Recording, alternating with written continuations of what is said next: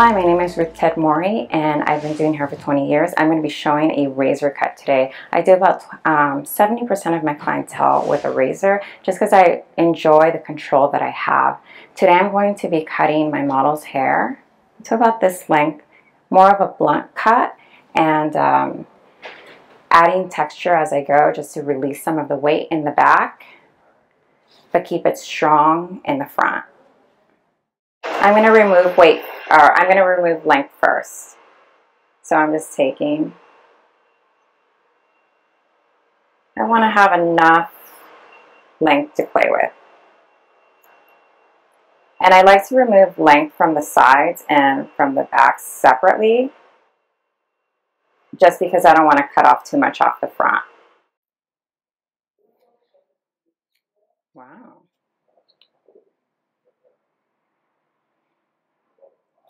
So I'm going to take this section, fairly small. I'm just going to do like a super tight stroke. Whenever I want like a blunter line, it's just like a little bit more tighter, and then a looser line, it's going to be just a little bit bigger, like a broader stroke. And I'm going to alternate back and forth, especially in the back. My first section I do want super blunt, but I am going to remove a little bit of weight, so I'm going to elevate it a little bit. And anywhere where I see like dark shadows in the hair, you can see where there's a lot more density, I just go in and I slice. And now I'm going to take like a nice small stroke. Remove anything that looks like it doesn't belong.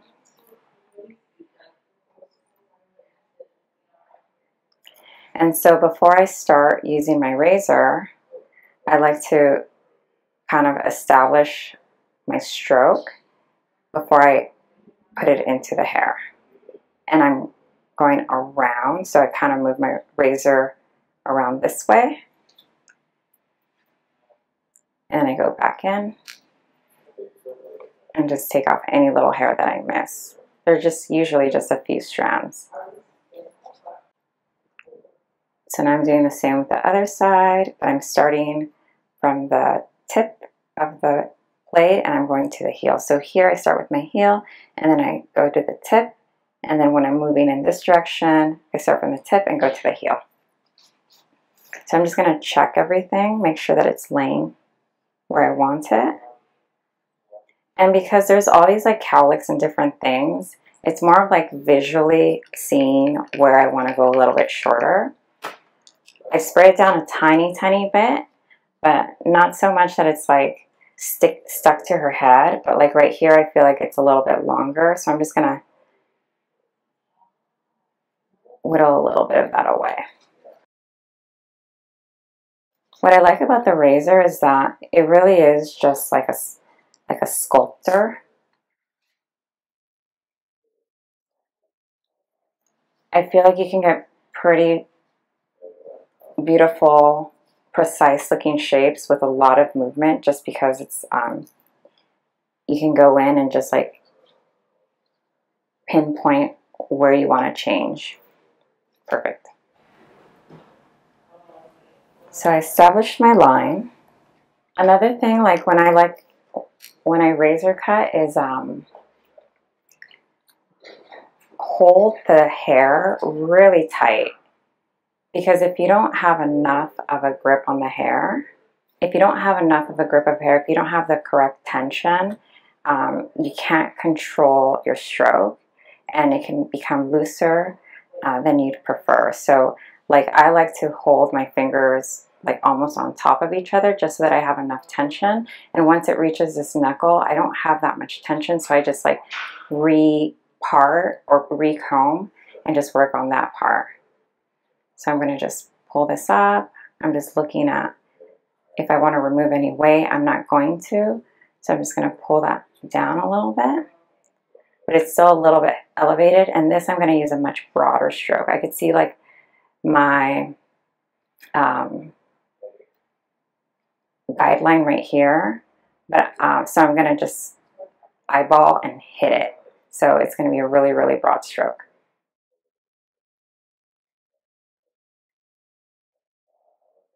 And I'm doing a very loose stroke because I want like a blunt line and then like a very soft line and then a blunt line and then a soft line, because I'm trying to create like movement within the shape.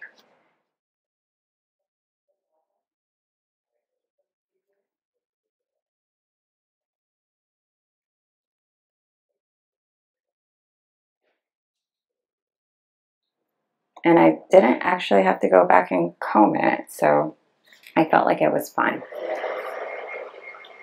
So now I'm going to go in and just refine the length. But you can see all this texture and then the blunt line. So my next section is going to be a little blunter. So this is my blunter section, and I'm just going to take that part of it, hold it down, and just do like my little blunt, like more of a smaller stroke.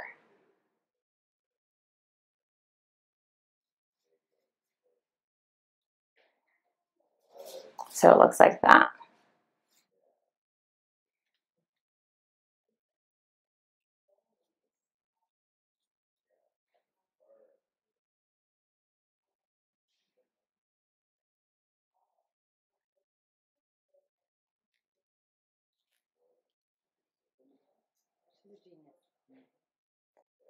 Okay, so this, I am going to just focus on the center. Just want to look if there's any weight on the interior that I want to take off. Excuse me. My tension isn't enough, so if you don't have enough tension, your razor is not going to cut where you want it to. I'm going to do that over here too. Just looking for dark areas. And whenever I add, excuse me, whenever I add texture, it's just my own rule of thumb. This is the length that the hair is going to be. So I like to stay kind of halfway into the length to remove weight. If I go shorter, it's going to create a lot of volume. If I go long, if I go just on the ends, it's just going to create like a finish. So if I'm doing weight removal, I do it in the middle of the hair length. So if my hair is like an inch long, then I can go in half an inch. So I'm going to do a very broad stroke. So here's my guideline.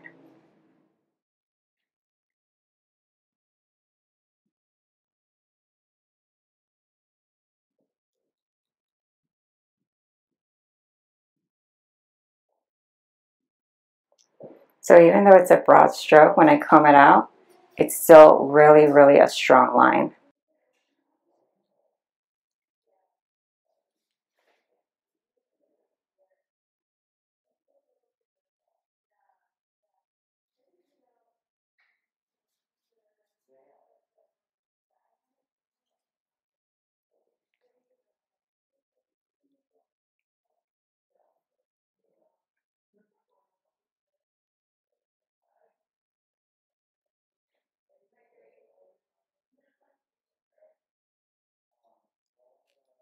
And over time, even though my fingers are about half an inch below like my guideline, you kind of start to have more control as to where exactly that line is going to end.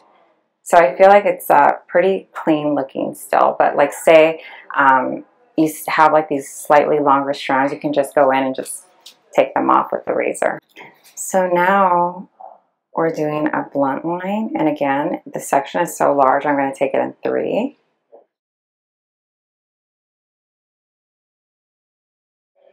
And once I go past my first knuckle, I just, so that I don't move, I just move the razor.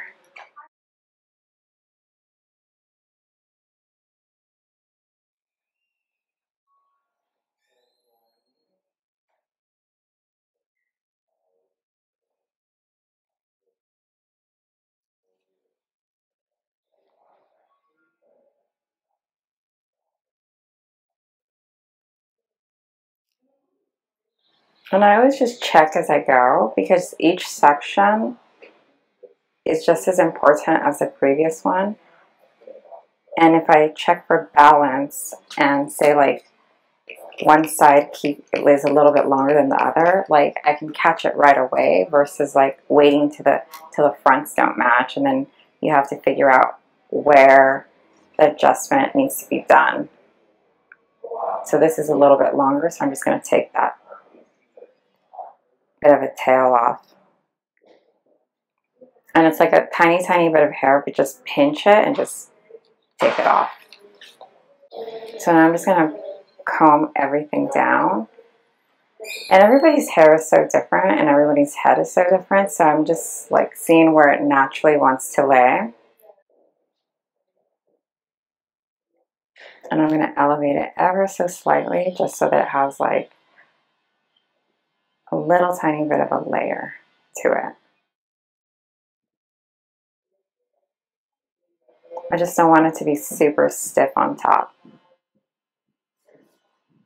And the moment I start feeling like the hair is a little slack, I let go of it.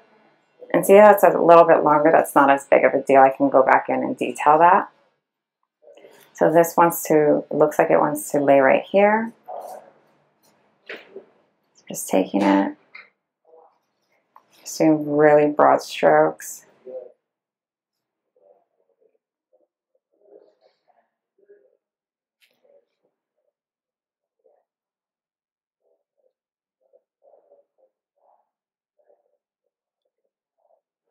I'm going to leave that for the front. Just take care of this right over here.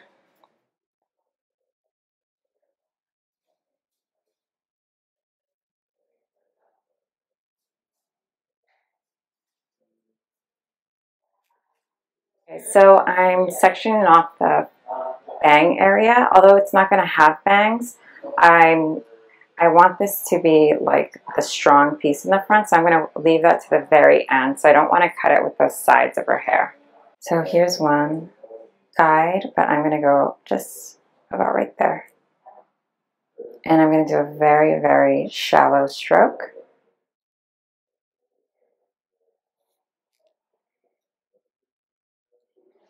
And I'm not going to curve my blade this way. I'm just going to use the heel of my blade on this side and continue, and then just reposition my fingers as I go, because I find that when I curve it, it does something to the shape, and I want this to be as blunt as possible and just have like a kind of a serrated finish. So I'm just making sure not to add any more movement than I need. I'm just taking this little piece off. And I'm going to texturize the side if it needs anything after it's dry. I find that, like, well, everybody has less hair on the side, so I won't really texturize it as much as the back, unless once it's dry it just feels like too much. That's when I'll adjust it.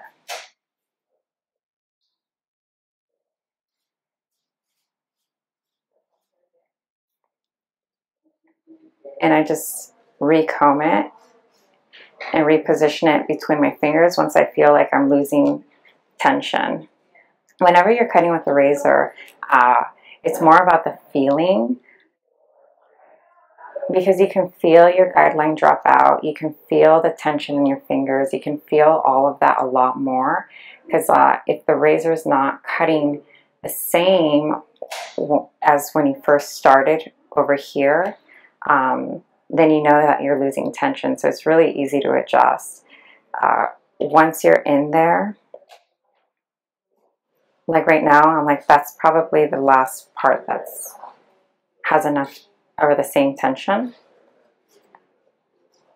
You can't really see it. You definitely have to try it. And once you're in there, you'll know what I'm talking about.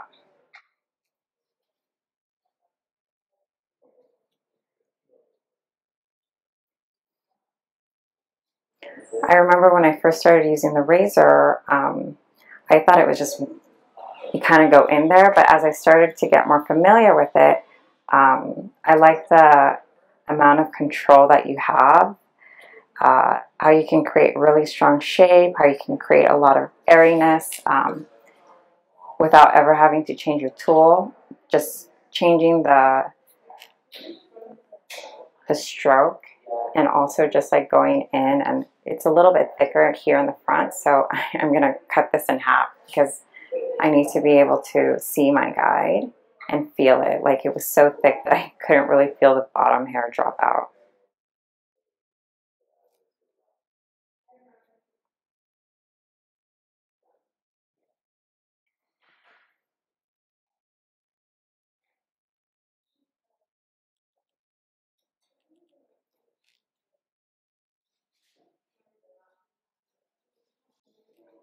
So now on this side, I'm going to be using the tip of my blade versus the heel of my blade.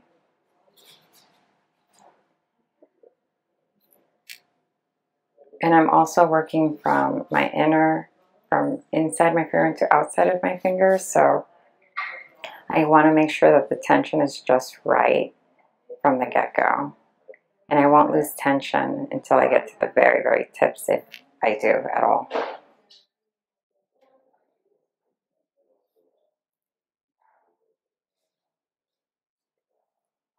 Perfect. So now we're going to do the fronts. So I'm going to divide that. This really wants to hang forward, so I'm just going to divide it from the one that's going to hang more to the side. I'm going to bring this down and just go a little bit beyond like what the section in the back is doing. See how like it's not really cutting? That's when you know you don't have enough tension. So I'm just going to go back in, recomb, get my tension back, and cut that off.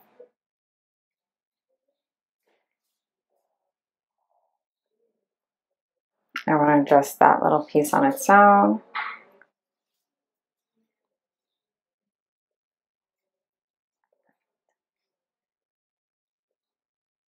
So then you have like this little tiny point, but I'd rather have it and cut it off if it's too much than not have it at all and have it just kind of curve up. You're going to just go a little bit further down, and I am angling.